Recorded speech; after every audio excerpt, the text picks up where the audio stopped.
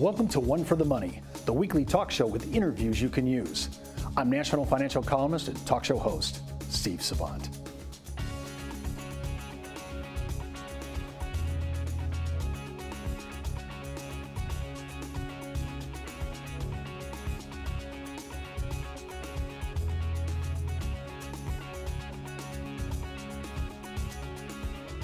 And on today's show, protecting your money goals.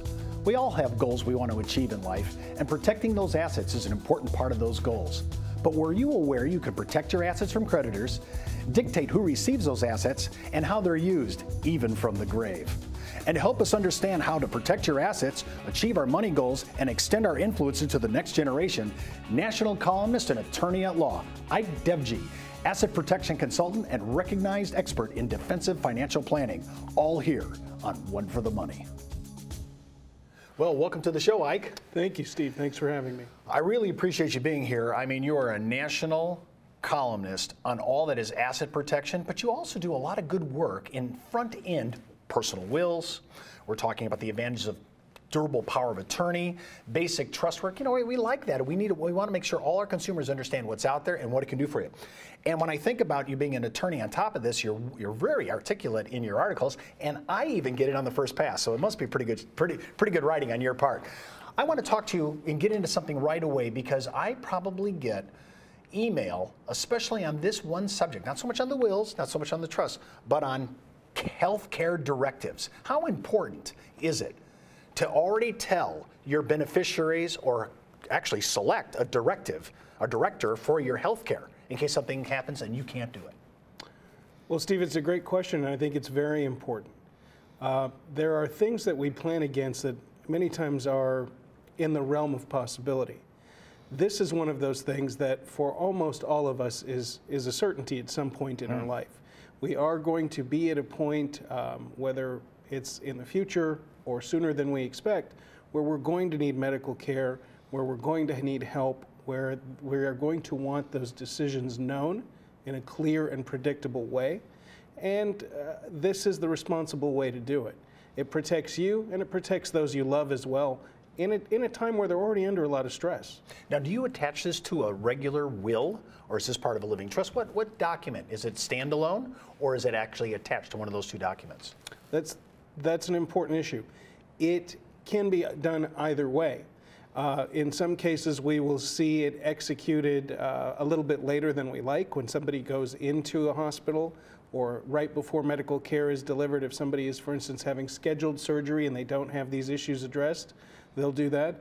In other cases, ideally, we'll have done it beforehand where the client has had the ability to put some time and thought into it and have those important discussions with the family members who are going to be there to help them through it. So when I'm thinking, and I've always thought, and maybe erroneously, I've always thought that this is kind of part of the living will. You know, you're kind of really expressing your last days, your kind of end of life planning. So if I'm thinking about this, should it be a relative or should it be somebody completely dispassionate? I think that varies from family to family. One of the landmark cases that everybody in the country is familiar with is the tragedy in Florida that happened with Terry Schiavo. And the extended suffering that she and her family members went through, the expense, the national media attention, the court costs, the legal fees, could have been avoided with a little bit of forethought. And so really it's got to be an individual decision that's based on who do you have around you. Is that person going to be able to follow your wishes as opposed to follow the perhaps emotional and personal ties that they have? Can somebody close to you make those decisions in that objective way? If you don't feel that you have that person in your family or that the emotional issues may control, you may want to look at a third party. Well, what about a basic will? Now, everybody knows we should have a will. Give me the basic characteristics of a simple will that everybody can do, because it's not that, I don't think it's that expensive to have an attorney draw it up. So talk a little bit about a basic will. That's a great point. A basic will is a very affordable tool. It does provide a great deal of surety in terms of being able to give specific parts of your estate or specific assets to specific people. And I think that everybody should know that whether your state is a state that has a good probate process or a bad probate process, controlling the disposition of everything you're going to leave behind through at least a will is always a better alternative than the expense and delay and additional stress of the probate process. Okay, so when I'm putting together a will, give me a couple basic characteristics that I need to have in my will. Well, number one, it's got to be executed when you have the capacity to execute it. So many times what we see is that people don't execute a will until they are facing some kind of duress or emergency. It could be that someone is struck with an illness or is going in for a serious surgery or is incapacitated in an accident. And at that point, somebody comes in at the last minute with a sheaf of papers. And if we have a question of whether that person had the legal, mental, physical capacity to execute that, that weakens what we're trying to achieve. That could really cause a heartbreak in a family. It can cause a heartbreak. It can cause disputes that are expensive. So the first one is really a timing issue when we're talking about capacity. The second one is that it's got to be legally enforceable. Every state has a very specific set of guidelines that control how a will is drafted, how it must be witnessed and proved up to be legitimate. And those are the two most basic things that we look at, is did the person have capacity and did it comply with the laws of the state in order to make it enforceable? Those are two critical pieces that you want to be able to input into your will. And when we come back from the break, we're going to talk more about some of the other issues, beneficiaries, who gets what, and all these things that sometimes can cause huge family disagreements and heartache. We're going to try to map that out and put it on a very easy to understand segment right after we come back from the break. Did you know the average 401k runs out of money just 7 to 8 years into retirement?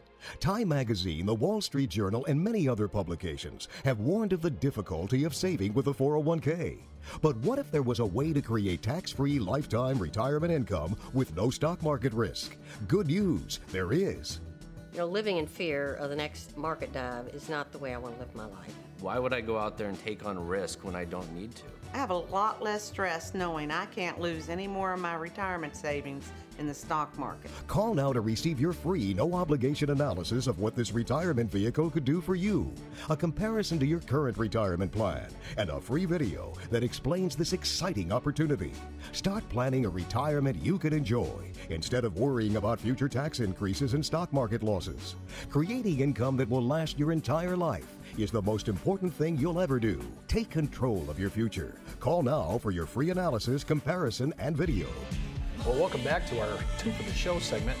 I'm with attorney and national author, Ike Devji, and he's talking about wills and trusts and things like that. Well, we haven't got really into trust yet, but let's talk about the will. I want to talk about guardianship for minor children. That seems to be a hot issue, and especially with not only traditional families, but also with blended families. Talk a little bit about that, because that's an important issue. It's a very important issue, Steve. You're correct. The decision as to who is going to have the primary legal responsibility to care for your children who are under the age of 18 or to control assets on their behalf is one of the most essential and important reasons to do any kind of estate planning. And in fact, when we talk about estate planning and asset protection, most people's most valued asset is their children. At the end of the day, it's the thing they care about the most. So making those decisions beforehand and having perhaps the conversation with the person who you would delegate or nominate to be in that position is an indispensable part of any competent estate plan. They need to accept that responsibility, right? You just can't tag somebody to do that. I mean, you have to actually say, are you willing to take care of my children and their finance and education if something happens to me? Legally, you can name anyone you want. I think ethically and responsibility, and from an ethical sense and from a sense of responsibility, it is more appropriate to have that conversation and not surprise somebody with that responsibility. Now, I noticed. I thought I heard you a little in your voice there a bit about if I have children that I'm not really sure are ready to receive assets, can I dictate from the grave, so to speak, what they can and cannot do and what they can get access to? Not only can you, you should. I think everyone who's watching knows someone perhaps that they met in college or later in life who got a large sum of money from an estate. And there are some people who make productive use of that, but I would say that giving most 18 to 22-year-olds a large lump sum of cash is not productive in most cases. So yes, that is part of the planning. It's an important part of the planning. You can control what they get, how they get it, when they get it. We typically see provisions, for instance, that might stagger the distribution of an estate at 21, 25, and 30 as one example in equal thirds. The trustee of the estate will have the ability to advance funds for things that are important to both the grantor, the person who created the trust, and the beneficiaries, the people who are left behind. Well, I just heard you say another thing. So it's important to choose the executor, whoever's going to be the executor of the trust. It's important to choose that person because he's going to have to execute and maybe actually be a firewall to this young man who wants to spend money right now and it's already written out. He has to make sure that will is executed exactly the way it was intended. That's absolutely correct. That person is, in essence, especially for minor children, not only a guardian, let's assume it's the same person, and it doesn't have to be. It doesn't have to be, okay. Absolutely. That person is a guardian not only of the physical being of the child, but of the assets that you left to care for the child. And so there is a certain amount of legal paperwork and financial acumen and things that need to be addressed. What if I make a bequest outside my family? Is that an issue? I mean, I have individuals that maybe I want to do something for. They're not really blood relatives. They're just people I want to be able to put in my will. Is there any really difference between my blood family and how they are as my beneficiaries and, making a bequest to individuals who are not related to me? I think that if you have that intent, and many of the people that we work with do, they have a friend or a business partner, and many times a bequest is not just the transfer of a lump sum of cash or some cash equivalent asset. It might be a physical item, a piece of personal property of great significant value. We recently worked with a client who is transferring his prize collection of hunting rifles to his best friends, the best friend that he has hunted with for the last 30 years. So that is one example of a specific item of personal property. But yes, I think it's a good idea to memorialize that, especially in an age where we have increased estate litigation, where the people you leave behind who are in your direct family, absent that very specific writing and intent, may object to that transfer. Now, I'm just, with what time we have left, how important is it to discuss this with your children and because those are basically your beneficiaries, how important is it to get this on the table? I think it's important, but I also realize that it's a very difficult conversation for people to have. The kind of people that we work with, many of them are very affluent, very successful. Sometimes the estates are average, middle class, upper middle class families. Sometimes they are extraordinary. In both cases, there's always a hesitation to give people an anticipation. But in an ideal world, you would let people know that you had some specific intents, that there were some wishes that you'd expressed and wanted followed, and maybe even some detail on what those wishes actually are. Well, when we're thinking about constructing a will, we're going to talk about in the next segment some of the components to prepare you for your first meeting with an attorney. I mean, many people, this will be their first opportunity to sit down with an attorney and really map out their heart, their will, their desires, things that they want to transfer to the next generation or to individuals, as we've discussed. So when we come back from the break, more with Ike and all these things that we should be doing about wills and trusts. Did you know the average 401k runs out of money just 7 to 8 years into retirement? Time Magazine, the Wall Street Journal, and many other publications have warned of the difficulty of saving with a 401k. But what if there was a way to create tax-free lifetime retirement income with no stock market risk? Good news, there is. Living in fear of the next market dive is not the way I want to live my life. Why would I go out there and take on risk when I don't need to? I have a lot less stress knowing I can't lose any more of my retirement savings in the stock market. Call now to receive your free, no-obligation analysis of what this retirement vehicle could do for you, a comparison to your current retirement plan, and a free video that explains this exciting opportunity. Start planning a retirement you can enjoy instead of worrying about future tax increases and stock market losses. Creating income that will last your entire life is the most important thing you'll ever do. Take control of your future. Call now for your free analysis, comparison, and video. Well, welcome back to our 3 to Get Ready segment, and we're with attorney Ike Devji. You know, Ike, the reason I'm laughing is because everybody that I talk to knows we're supposed to be doing all this. And yet, there's such a minority in our population that actually do what we're talking about on the show, and it really matters. So I'm always surprised when we get through this. We're going to get email, we're going to receive the kind of traffic we get on the internet just because we're talking about basic concepts. Now, if I'm going to get ready to meet with an attorney, and remember, many of our viewers, this may be their first time talking to an attorney, and they want to talk about basic will, and in a moment we'll get into revocable living trust. Tell me, what do I need to prepare for my first meeting? I think there's a good standard basic list of things that we typically would ask a client to bring to a meeting. I'll get into that list in just a second, but I also think it's important that the folks coming in, let's assume for a moment that we're talking about a married couple, have a conversation about these issues at home before they come in as well. Oh, yeah. Because it's important, when they come in, somebody like me is going to ask them specific questions. It's a good idea if you've thought about some of those issues beforehand. Well, so can you give us, can you send to the client before we meet these lists of questions that they need to discuss before they see you?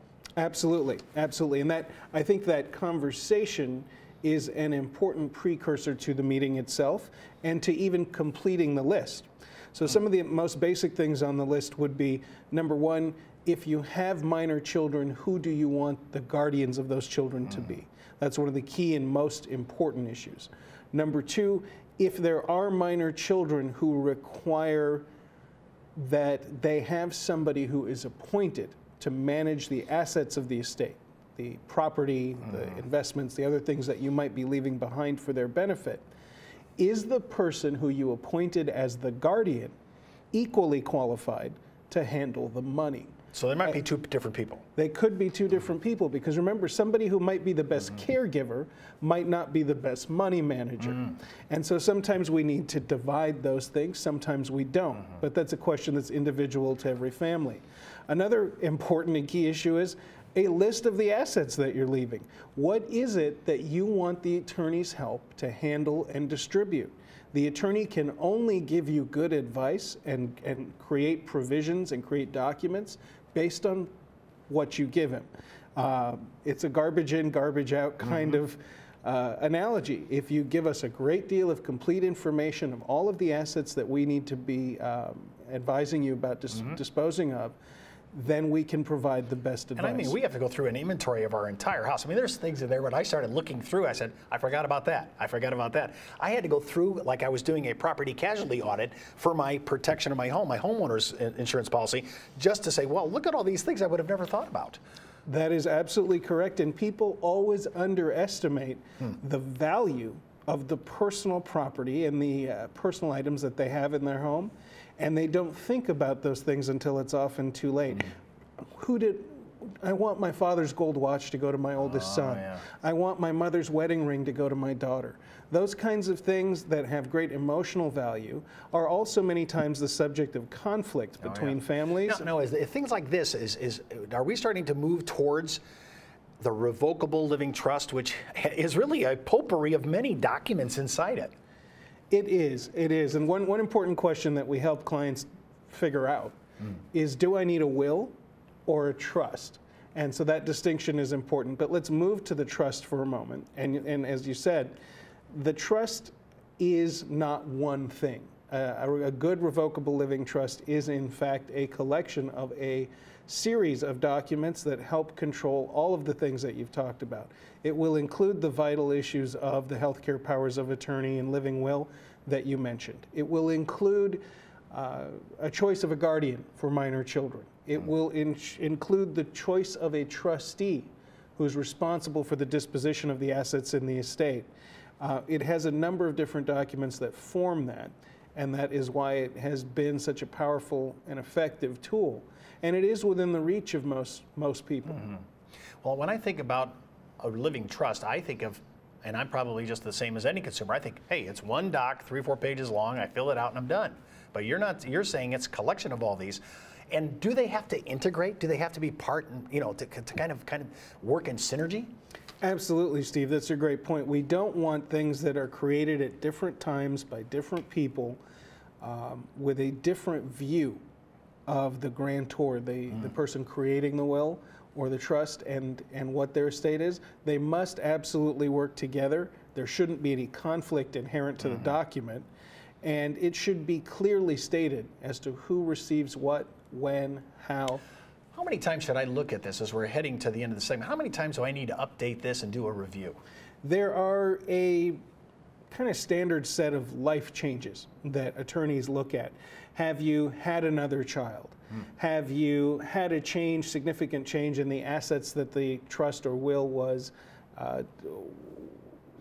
created to address? So basically we're talking about life events that are going to dictate and change the way we think about things. And really there's a whole list that if you go out to our site, we'll give you a list of all the life events that would really be helpful to take to this, to your first attorney's meeting. We'll be right back after the break with Ike.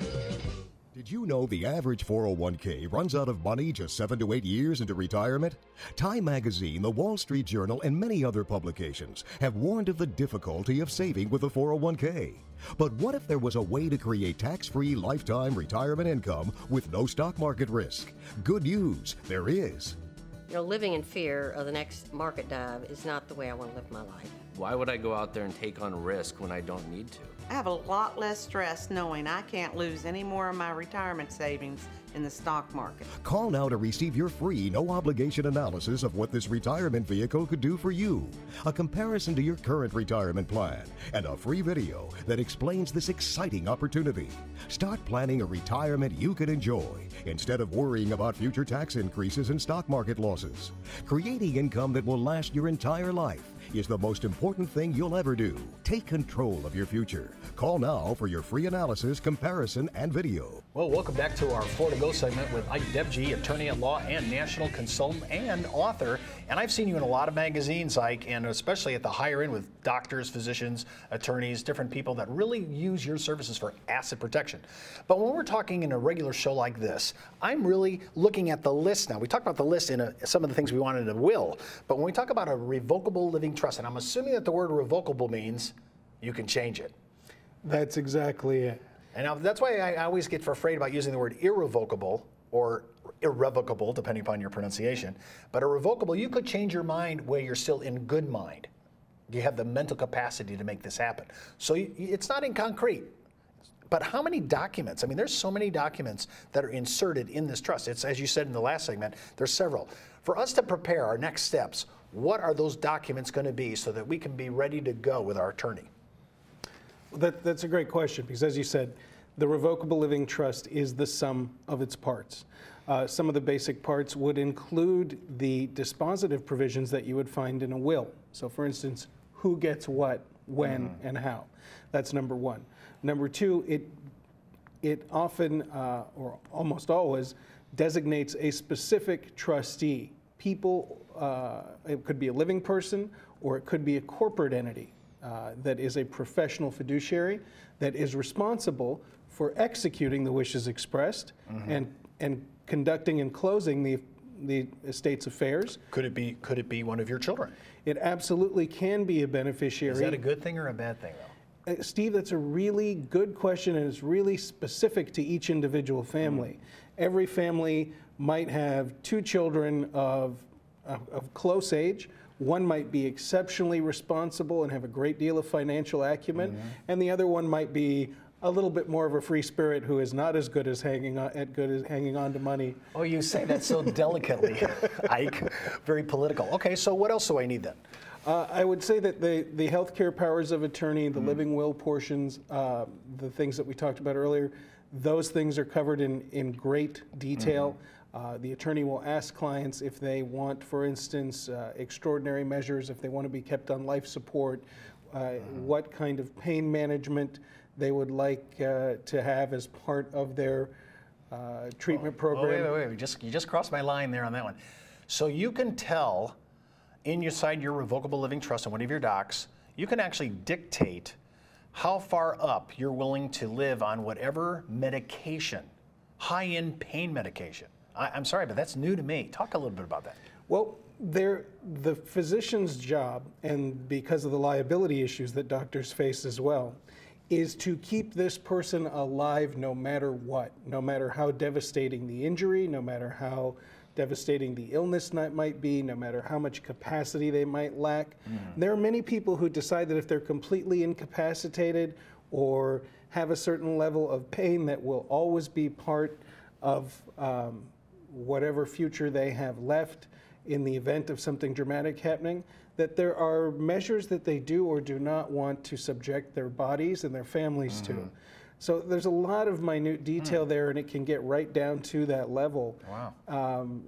That's very specific. I mean, that's managing it pretty tight. It is managing it pretty tight. So that means that the conversations that you suggested that we have earlier before we have these meetings are that much more important when designating someone with the trust of handling, literally having your life in their hands. What other documents am I going to see in the overall revocable living trust?